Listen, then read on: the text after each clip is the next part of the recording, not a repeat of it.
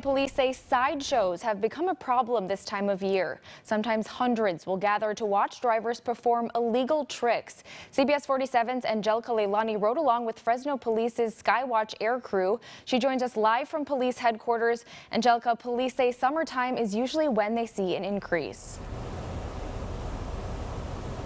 Yes, that's right. Though they say this summer has been steady compared to years past now. Even though we didn't see any of that activity tonight, police say they are always on alert during these summer months. Large crowds and blocked off intersections. It's becoming a dangerous trend in Fresno known as sideshows, where folks gather to watch drivers perform illegal activity with cars like this.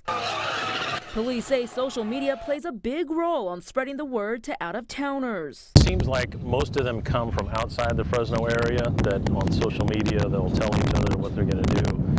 A lot of times we might have a heads up. Sergeant Larry Hustetti with Fresno Police's Skywatch air crew took us up in the air to see where these sideshows happen often in the city of Fresno. This is just one spot near Alluvial and Palm Bluffs.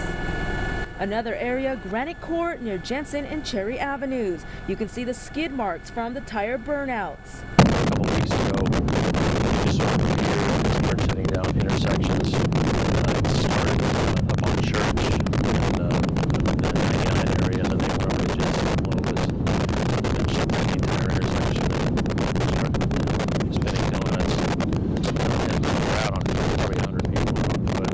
Hustetti says having a helicopter works to their advantage in these cases. He says their response time is about 37 seconds. What we'll do is we'll identify the vehicles involved and we'll follow those particular vehicles and have officers pull them over. He says these sideshows even take place on the top of the Spy World garage building in downtown Fresno. You can see the residue here. Police say they break up about 3 to 4 a month, but the danger isn't just for the drivers. The big danger is the people that are standing there watching, because these cars come so close to them, you know, and I mean they're burning their tires and everything else.